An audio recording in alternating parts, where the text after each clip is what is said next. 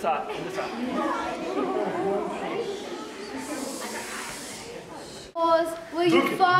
Will you find all the salamanders? Will you find them all and put them in the bucket? There will be some left. You're gonna kill them! We can go to the salon and get our hair done for prom. And they also have jobs for teenagers. Great. My name is D-Doc Cotton, Sister Arthur.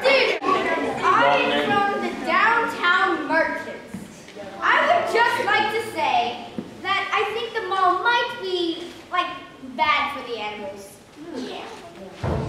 We will also lose jobs. Our jobs.